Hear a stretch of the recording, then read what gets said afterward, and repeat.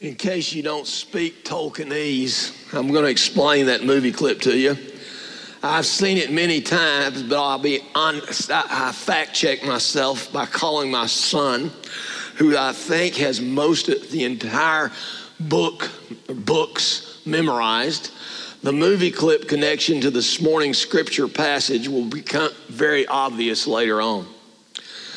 In Tolkien's Lord of the Rings, J.R.R. Tolkien, by the way, he is the guy that influenced C.S. Lewis the most to become a Christian. In his Lord of the Rings, Gandalf, the White Wizard, is somewhat of a messiah figure representing good as opposed to some of the other characters in the story who represent evil. The king that Gandalf is exorcising to some demonic force out of is named Theoden. There's the guy with the ashen face, the old man sitting on the throne. He's king of a kingdom called Rohan. He has become totally enslaved, key word for this morning, and controlled by an evil enemy called Saruman. Saruman's voice is the one speaking to Gandalf through Theoden. He's the person that goes flying across the floor when Gandalf finally cast him out of Theoden. The awful-looking creature that is acting as an advisor to the king is another slave or minion of the evil Saruman. His name is called Grima Wormtongue. He has been promised the beautiful Eowyn, the blonde that appears midway through the clip, if he will control Theoden, or help Saruman control Theoden, and help him take over Rohan. Now that's a lot, but here's the bottom line. Gandalf is there to set Theoden free from bondage to the evil forces that have enslaved him. You might also be asking, how did Theoden allow himself to become enslaved at this level to evil?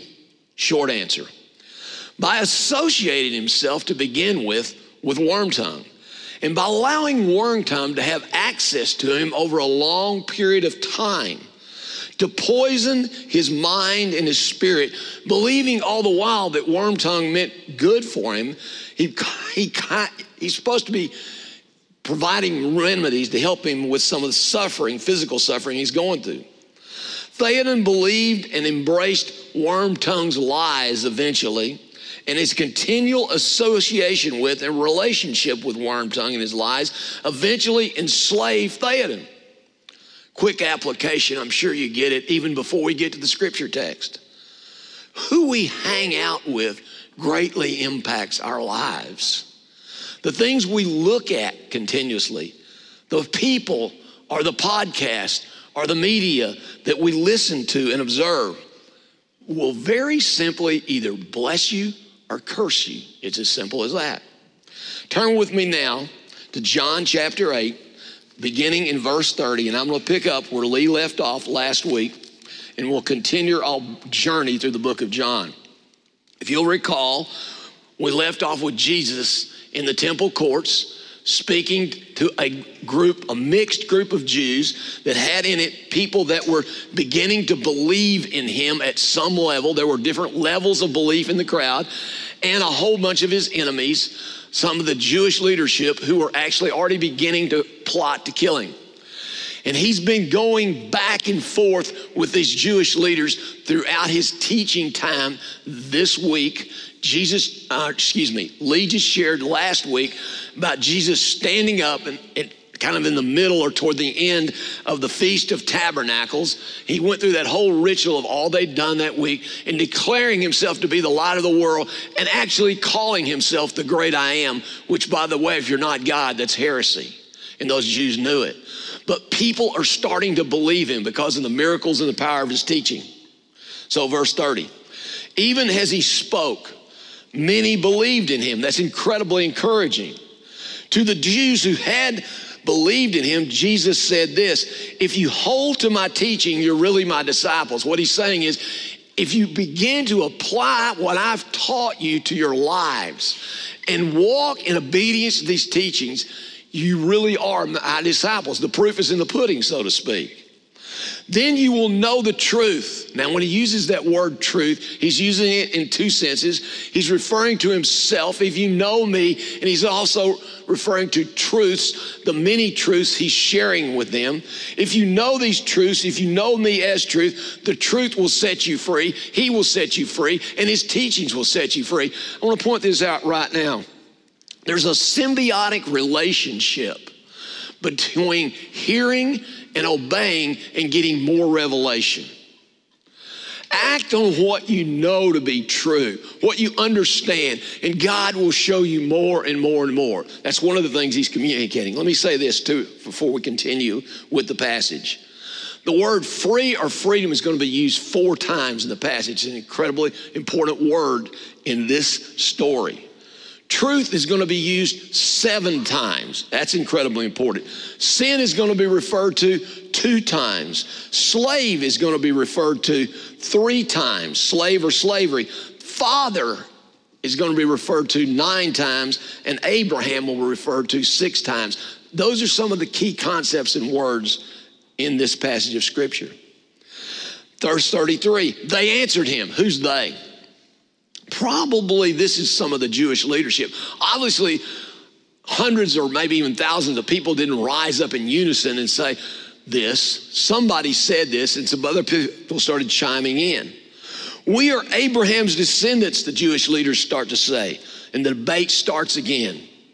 And have never been slaves of anyone. How can you say we shall be free?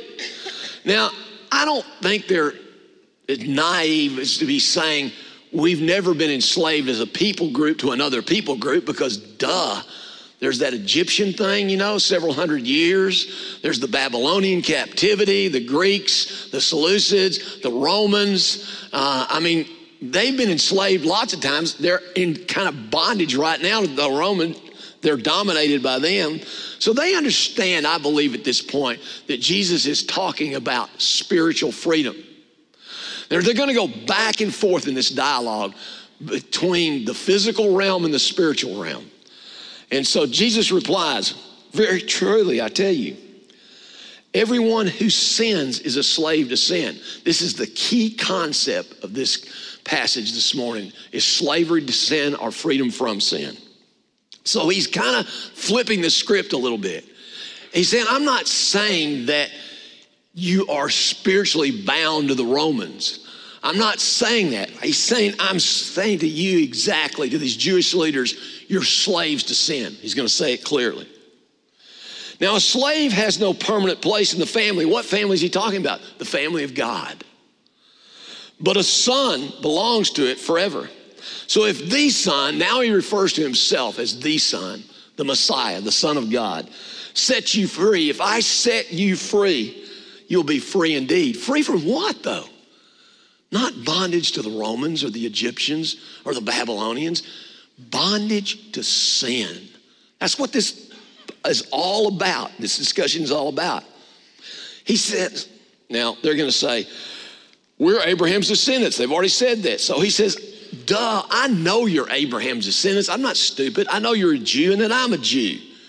Yet you're looking for a way to kill me. Now he's going to indict them for a very specific sin. They're conspiring to kill him, indicating they're slaves to their own jealousy, their own anger, their own pride. They're mad at him and they want to kill him. Because you have no room for my word, you won't receive the truth I've been preaching. I'm telling you what I've seen in the Father's very presence. He says here, later on, I come directly from God. I came from his presence. And you're doing what you heard from your father. Who's their father? Well, there's going to be a big discussion about that.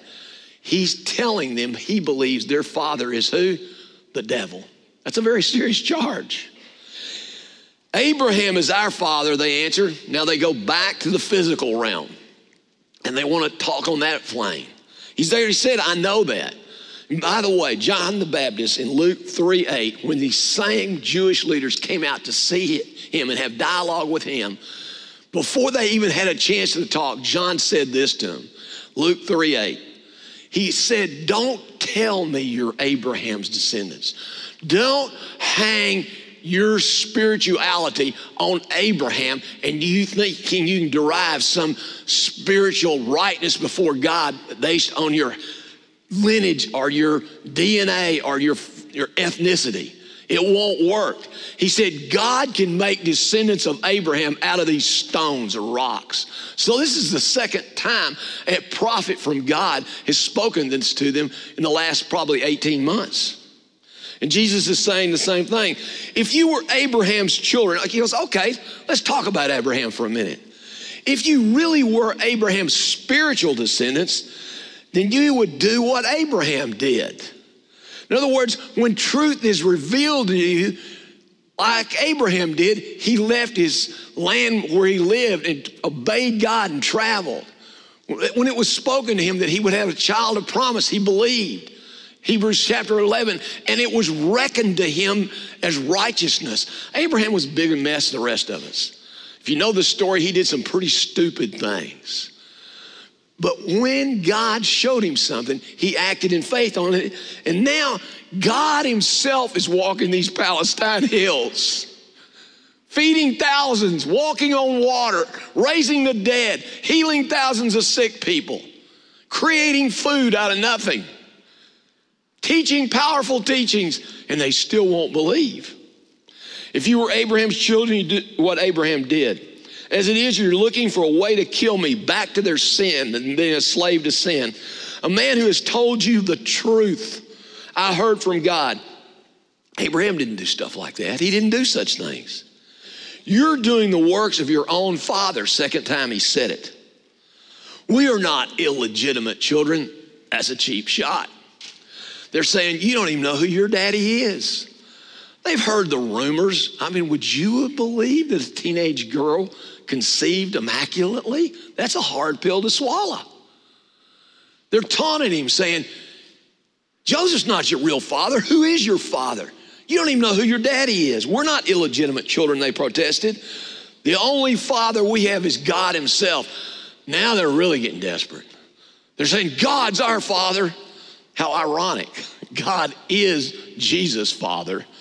Jesus said to them, if God were your father, you would love me, for I've come directly from him.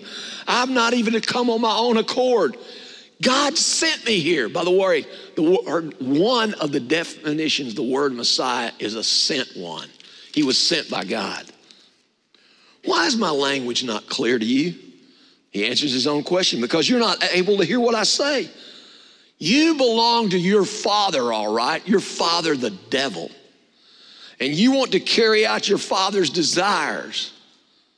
He was a murderer from the beginning. What does he mean by that? He's going to call him a liar in the next sentence. And when he told that lie to Eve and she bought it, all of Eve's unborn children, that's you and I, including Eve and Adam, and when Adam bought it, when the two of them bought the lie of the snake, all of us were subject all of a sudden to the law of sin and death. And millions and billions of people died because of Satan's deception of Eve and then Adam. It's as simple as that. You want a specific example back in Genesis? Of course, there's the Cain and Abel thing. But it's bigger than that. He was a murderer from the beginning, not holding to the truth. The truth is a big deal with Jesus. It is with God. For there's no truth in him. When he lies, he speaks his native language. For he is a liar and the father of lies. Yet because I tell the truth, as opposed to the lies he speaks that you're believing, and you're acting as one of his minions right now, trying to kill me, you don't believe me. Can any of you prove me guilty of sin? If I'm telling the truth, why don't you believe me? He answers the question again. Whoever belongs to God, here's what God says. The reason you don't hear, you don't belong to God. A pretty powerful indictment by Jesus. What's in that for us, though? We've talked for weeks already about this ongoing debate between the Pharisees and the Jewish religious and Jesus, and we're going to continue. But I want to pause that discussion and pull out this concept of slavery to sin and how to be free from sin this morning. And that's what we're going to talk about the rest of the morning. Jesus clearly states here and in lots of other places that we humans, not just as those first century Jewish leaders, we have a sin issue. And then we need to be set free from slavery to sin. And we don't like that terminology. And he even identifies in this passage the primary source of sin as coming from a spirit being called the devil.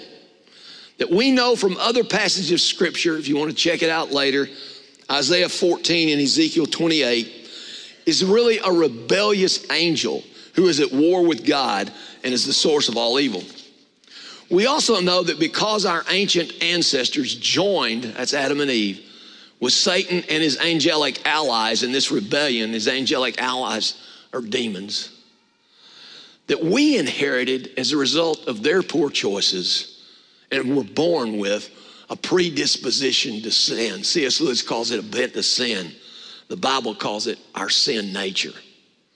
We also know that the culture of this world, hear me on this, in its various expressions, referred to in the Bible as this world system, is controlled and manipulated by those evil spiritual forces, Satan and his demons. We don't like to think about that, especially in Western Christianity.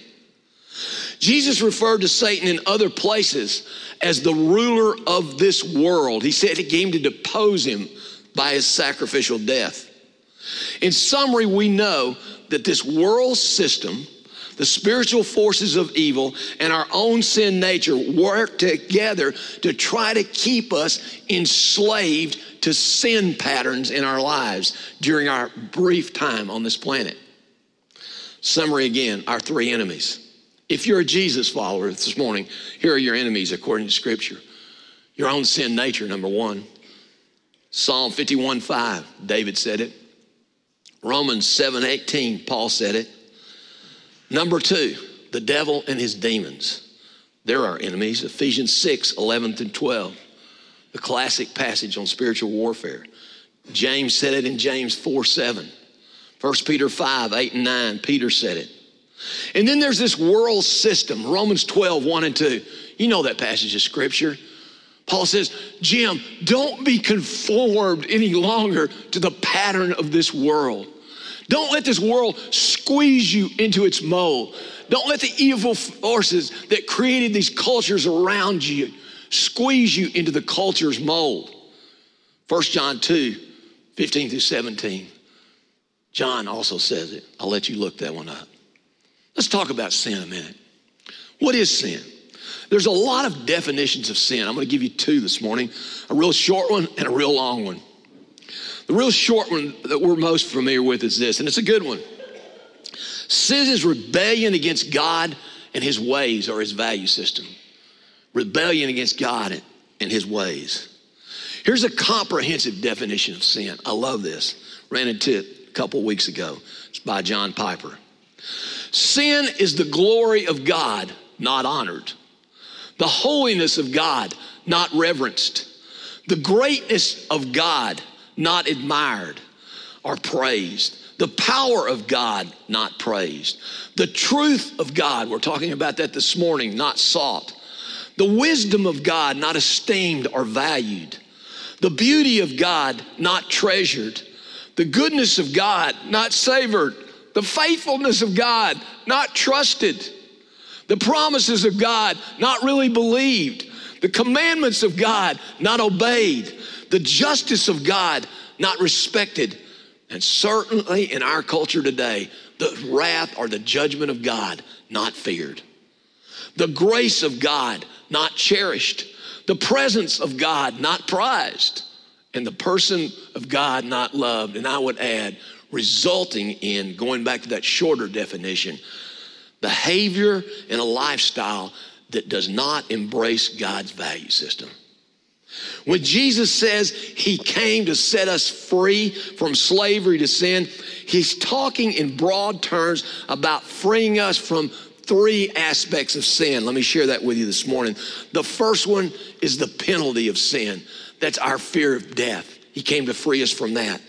The Bible talks about two deaths. There's physical death. And like we always say around here, that death rate is still hovering right around 100%. You're going to die. Let me be an agent of reality for you this morning. The second death, though, he came to free us from and fear of is eternal separation by God. Together, all that together is called the law of sin and death. He came to free us from that. And primarily what Jesus is talking about in this passage, though, this morning, is not that. It's number two. The power of sin in this life, in the here and now. That's the emphasis of today's text. Jesus wants to tear down sin patterns in your life and mine. It's as simple as that. Sometimes he does that dramatically and powerfully and immediately.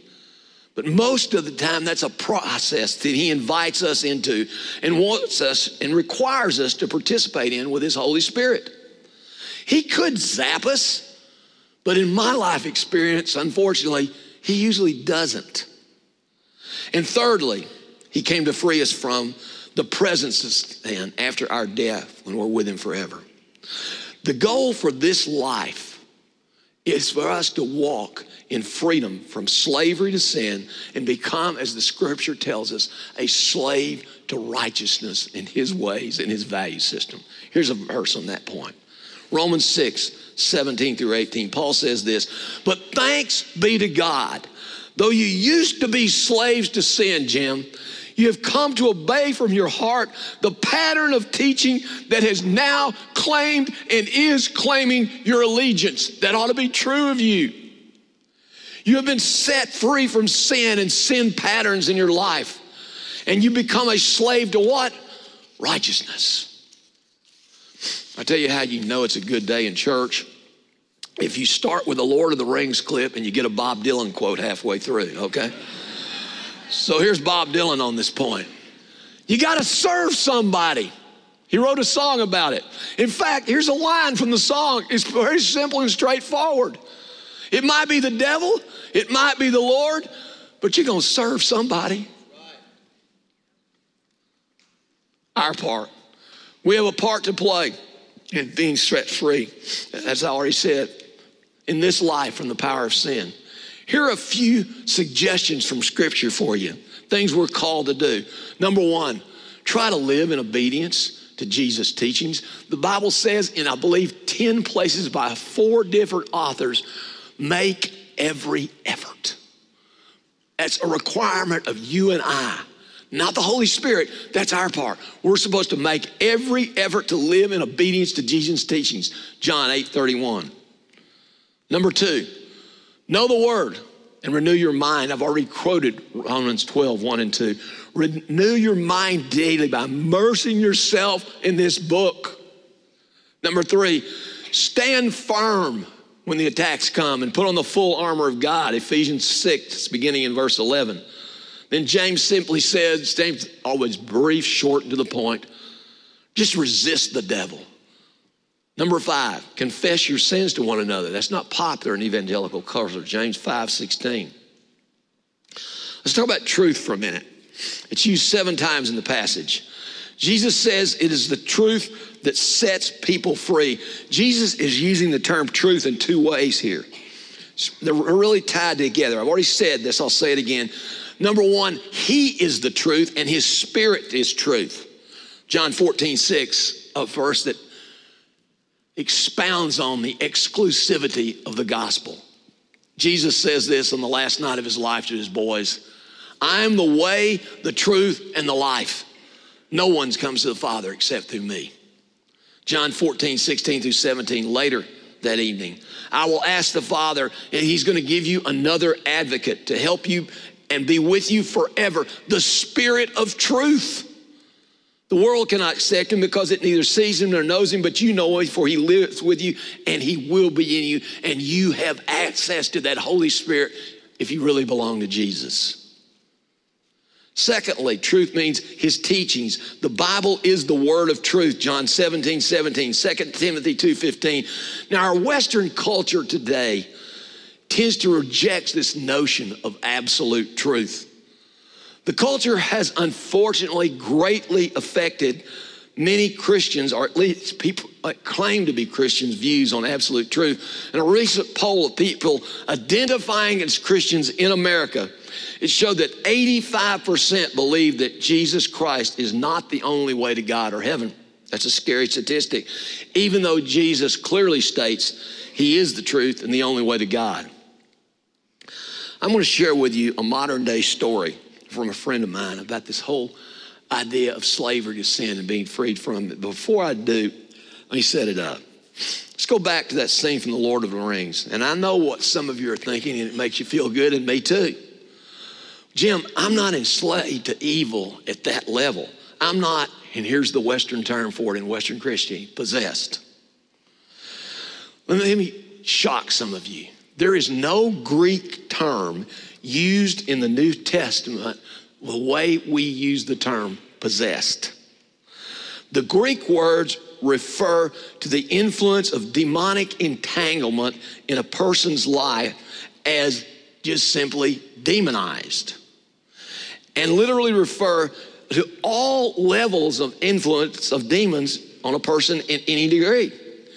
Now, obviously, some people are almost controlled, and we could use the word possessed by demonic forces or enslaved to it greater than other people. But I want to look at an interesting example from Scripture that ought to bother you a little bit because it bothers me. Matthew 16, 21 through 23. From that time on, Matthew says, Jesus began to explain to his disciples that he must go to Jerusalem and suffer many things at the hand of the elders, the chief priests, and the teachers of the law, and he must be killed on the third day and raised to life. He's just sharing with he's being an agent of reality. Here's what's coming, guys. Peter, in his arrogance and acting as a channel for the evil one, says this to Jesus. He rebukes Jesus. Never, Jesus, never, Lord. This shall never happen to you. And Jesus turns to Peter and recognizes who's speaking to Peter. Get behind me, Satan. You're a stumbling block to me. You don't have in mind right now the concerns of God, but merely human concerns. You like it that you can walk around with somebody that's powerful, that's on top of the world. By the way, it's the same temptation that Jesus was tempted with in the desert, a shortcut to glory that did not involve a cross. And remember what was said at that time? The devil would come back at an opportune time. Well, he's back and he's speaking through Peter. All of us are influenced at times by evil spiritual forces to sin. And those forces want to make habits or sin patterns out of such things as, let me be specific, unforgiveness. That's a biggie with God. Anger, jealousy, rebellion, love of stuff, the American sin, drugs, alcohol, pornography, etc., etc. To enslave you and I to those sin patterns. Now, none of us wants to believe that those sin patterns dominate or control us. But that's exactly what Jesus is warning against in this passage. He's accusing the Jewish leaders of being slaves to their sins of pride, jealousy, deceit, and anger. And he tells them they're being manipulated by the devil to conspire to kill him. So what does that look like today in our life or in our culture? I asked permission from a friend to share a story. It's a pretty dramatic story. A few of you have heard, a few of you know who this is. He's going to tell us about a sin pattern that was in his life, how he got there, how enslaved he was, how he was delivered, and what he does to maintain his freedom today. If you pull up that picture of Ken and Tanya Shackelford and their family. Ken is currently serving as a pastor. That's just some of his children. He's adopted lots of kids. He's got some that were born to he and Tanya, and some of them are not in the picture. But he's serving as a pastor right now at an international church in Tunisia, in the Middle East. He and his family are about to move to Italy. He's going to pastor a church there. Ken was the first full-time minister of this church. He and I served together here for several years. He's a close friend, and this is his story. I was first exposed to pornography at age 13. I got a summer job, and me and another teenage boy traveled to a farm outside of town, and he had magazines. I was exposed a lot more in high school through my traveling soccer team. I convinced myself it wasn't an issue through college and into marriage simply because it wasn't readily available to me, and I didn't risk going to buy those magazines. Then the internet came out. and kick my tail. I was very tech savvy and ahead of the curve. I knew how to access it and hide my tracks. I did it very well. I was a Christian and a full-time youth minister serving on church staffs this entire time. Absolutely no one, not even my wife, had a clue about my struggles. I didn't grow up in a church tradition that encouraged accountability or confession. In fact, I had never even heard a specific sin confession. The few confessions I'd heard were what I call safety confessions, stuff like, I'm really struggling right now with priorities in my life, please pray for me. I felt like the lowest of low lives and was quite sure no one was as hypocritical as I was. I fought it. I made foolish vows. I committed to overcome it on my own, just keeping it between me and God. Then for the first time in my life, though I'd grown up in a church and gone 3 times a week most of my life, I heard a guy speak about spiritual warfare. He specifically spoke about the target Satan put on ministers because he knows if he can take a minister down, he can drag many others with him. He put the fear of the Lord in me and also convinced me that the pathway to my freedom from this sin pattern was confession to those I was accountable to and prayers from them for my healing. By the way, that's scripture, James 5:13-16. I committed after hearing that talk to confessing it to my wife, my elders, my parents, and my wife's parents specifically. It would have been better if I'd done it that way. I drove my car to an empty parking lot, and I was so scared. I was shaking and weeping and crying out to God. I was about an hour and a half from my home, and in that hour and a half drive home, the demons went into overtime to convince me I didn't need to confess it to them, that I could just make a stronger commitment and overcome this sin on my own. Some of the lies in that hour and a half drive went like this. You'll get fired from your job and you won't be able to care for your family. Your wife will get so upset she'll have a miscarriage and blame you for the death of your first child. She was pregnant. You'll never get to minister again or be on a church staff, and the calling God put on your life will be wasted. These lies helped me rationalize that I didn't need to confess, so I didn't. I just made a stronger commitment to quit. But of course, before long, I was falling again. God heard my heart cry, though, and prepared a way for me to confess. We ended up moving from Arkansas to a little wonderful church in California, full of loving people, but there was still no examples in my church of confession, and it was not a church that talked about spiritual warfare or the Holy Spirit. I'd been there for a few years, still struggling on and off, and God blessed my youth ministry in spite of my secret sin. If I had to pick one spot not to confess, it was the place God chose for me to do it. Should have listened the first time. The largest gathering of youth and their parents and church leaders in our church network on the West Coast at a weekend retreat. I felt an intense weight all weekend upon me to confess at the retreat. God made it clear when the time came, I had to specifically say the word pornography. Up to that point, I still had never heard anyone confess any sin specifically, let alone pornography. The last night of the retreat, I ended up having a live mic in my hand for various reasons with hundreds of people listening to me. And I started stuttering and stammering for so long that a group of concerned people, youth, parents, and leaders gathered around me by the time I finally said the word pornography. According to those around me, the moment I said that word, I dropped the microphone and collapsed and went into convulsions. An elder from another church who had grown up in a Pentecostal tradition recognized it as demonic activity. And he said verbally out loud, I command this demon of pornography to leave Ken right now. When he said that, the entire crowd on that mountaintop heard an unearthly shriek and a scream that came out of me and went up into the heavens and dissipated as it went. I remember hearing the scream, becoming so relaxed and so happy I couldn't stop smiling. I sat up and I felt like I could breathe deeply for the first time in years. Even though I knew I still had to confess to my wife, my church leaders, I heard God say, I got this. You just relax right now. It was an amazing experience of freedom. Revival broke out on that mountaintop, by the way, in California. Confession of sin went on for hours, some people all the way to daylight. Now, I know that most people's deliverance from sin strongholds and sin patterns is not that dramatic, but mine was. And I know that not everyone needs to confess their sin to 300 people at a youth retreat. The stories go on and on, he said, in my life, though, about God's faithfulness. He just put the right people in our lives. After that, I got home and shared with my wife and some people that are still our closest friends, the love, the forgiveness, the prayer, and the support I received from my church, for everyone I confess to.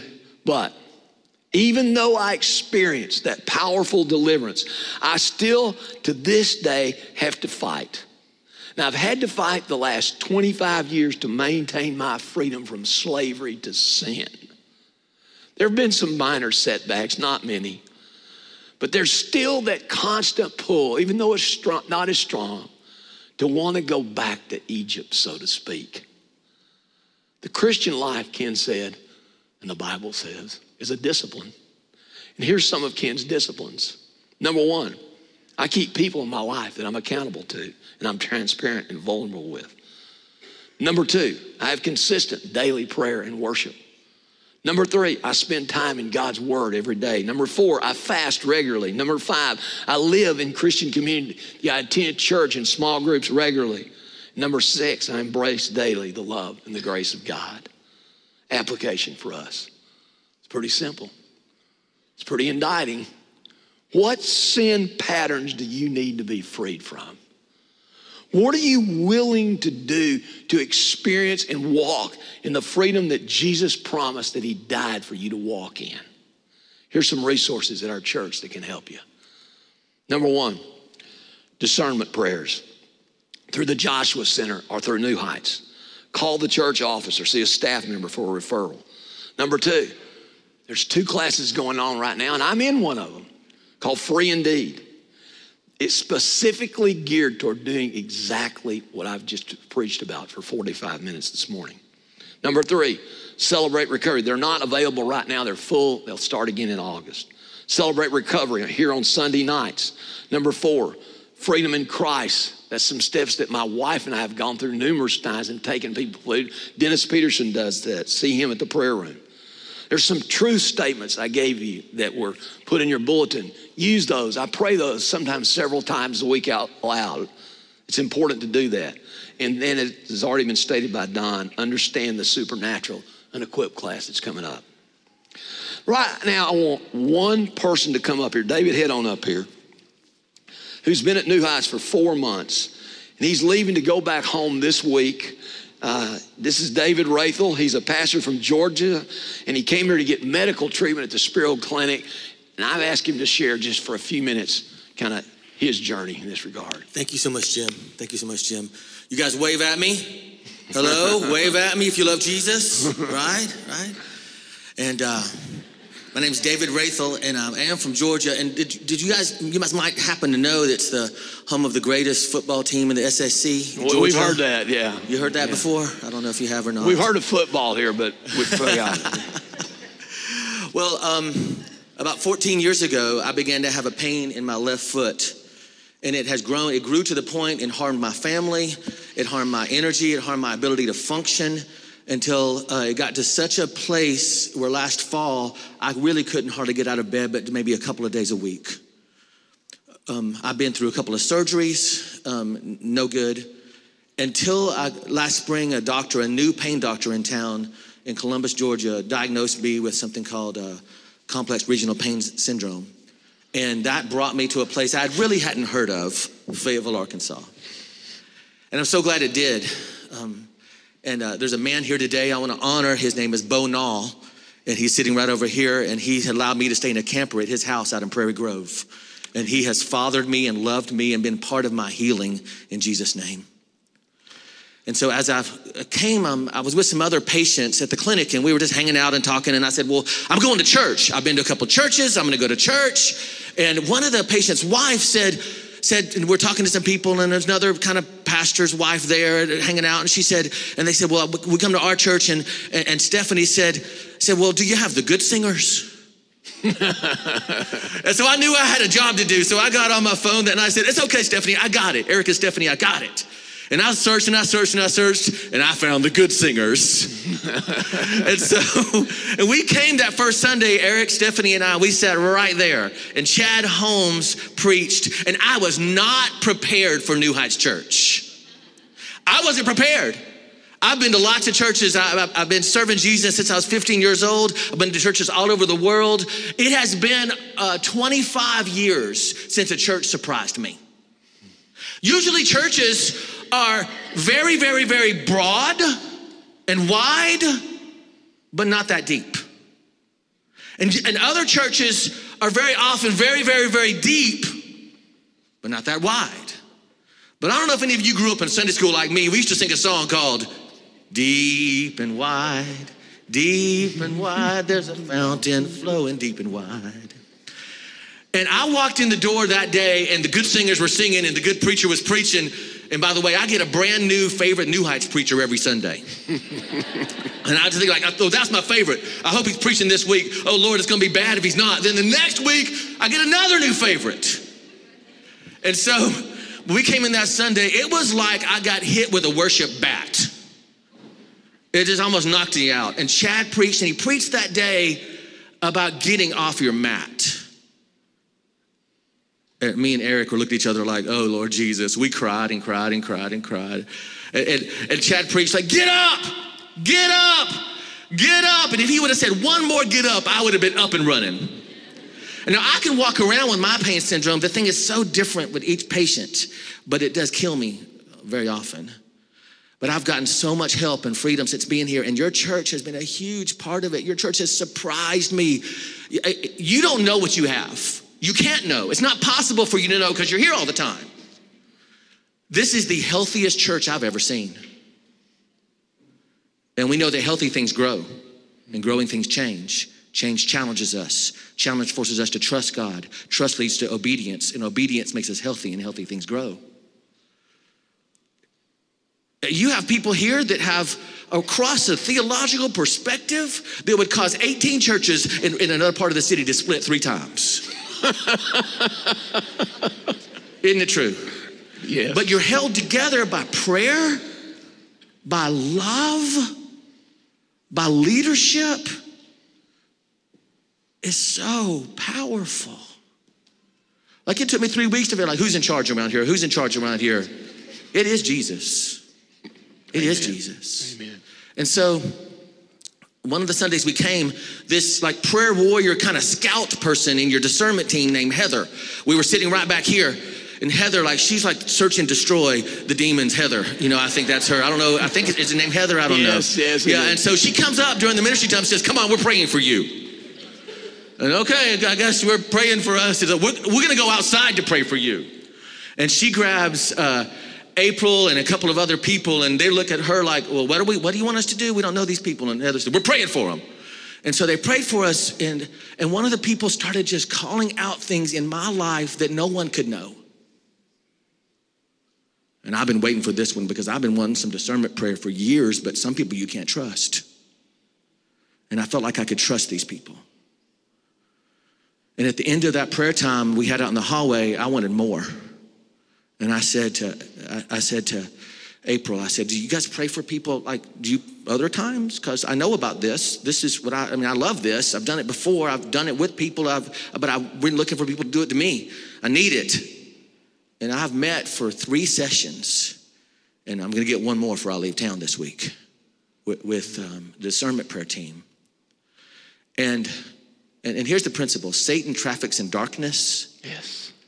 And he has full and open access to any area in a Christian's life that is allowed to remain in darkness.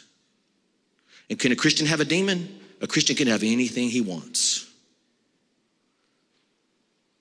And so, and my problems that have plagued me my whole life are much more, complex than just like A, pornography, A, this, A, that, A, this. You remember I said like anything that's allowed to stay in darkness? Things have to be uncovered. And your discernment prayer team has blown my mind. And they've sat with me and dug and dug and dug and dug and dug and dug and dug.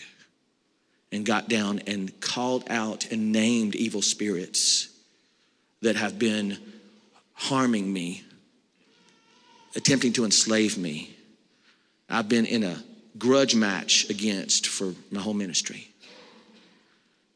But whom the Son sets free, he's free indeed. And so I thank God for this church, and I thank God for this, like, probably a little extra too long 3 minutes. God bless you, brother. Thank you so much. Amen, brother.